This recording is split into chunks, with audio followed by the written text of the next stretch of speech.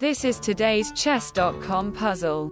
In this position, it is white to move. I will give you 5 seconds to think. Comment what you think the solution is.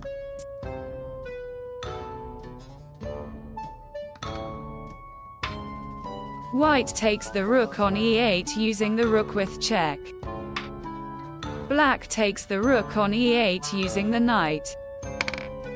White takes the knight on e6 using the knight. If you enjoyed this video, please like and subscribe. This is today's lead chess puzzle. In this position, it is black to move. I will give you 5 seconds to think. Comment what you think the solution is.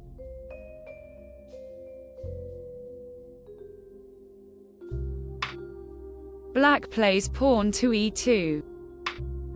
White takes the pawn on e2 using the knight. Black takes the queen on f4 using the bishop.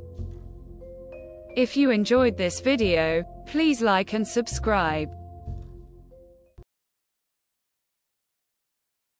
This is today's Auerswald puzzle. In this position, it is black to move. I will give you 5 seconds to think. Comment what you think the solution is.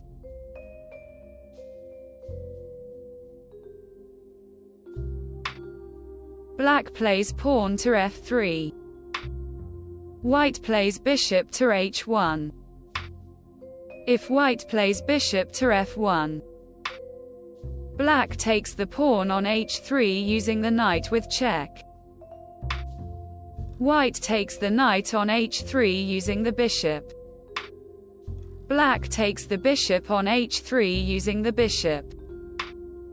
White takes the pawn on a6 using the queen. Black plays queen to e7. White plays knight to f1. Black plays queen to g5, check. White plays knight to g3. Black takes the knight on g3 using the queen with check. White takes the queen on g3 using the pawn. As the final move of this variation, black plays pawn to f2, check. Black takes the pawn on h3 using the knight with check. White plays king to f1. Black takes the pawn on f2 using the knight. White takes the knight on f2 using the king. Black plays queen to e7. White takes the bishop on c8 using the rook. Black plays queen to h4, check. White plays king to e3. Black takes the knight on h2 using the queen.